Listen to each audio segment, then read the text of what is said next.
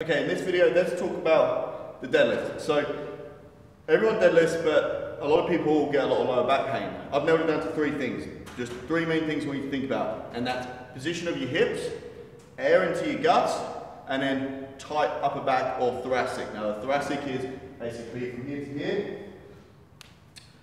We're going to start with your hip hinge. So, as you get set up, think about on your laces, shoes, then you're going to hip hinge back.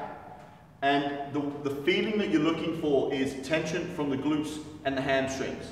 So as I'm sitting in this position, I can feel my glutes, my hamstrings tight. They're going to be my levers to lift up from there.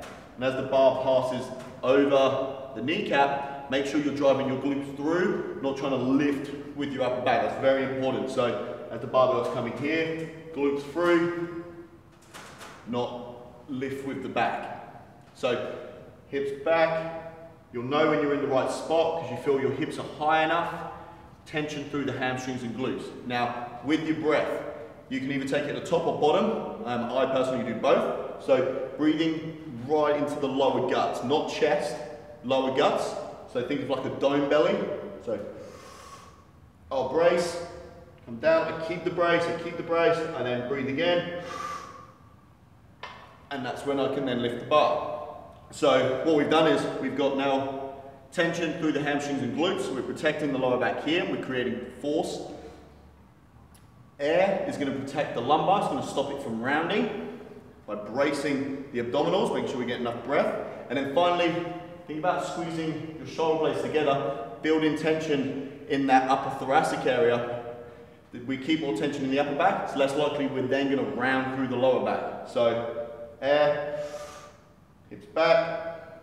Now, this is how much tension you want to create in the upper back. Basically enough so you can almost try to lift the bar off the floor before even pulling it. So,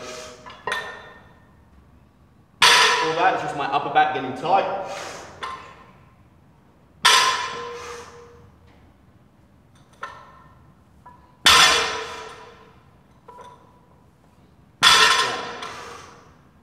Upper back tight. Down. So, three main things: hip hinge, feel the tension through your hamstrings and glutes, upper back tightness, big air, hold all three, hit the rep. Take your time with them. And that's how you can perform the deadlift.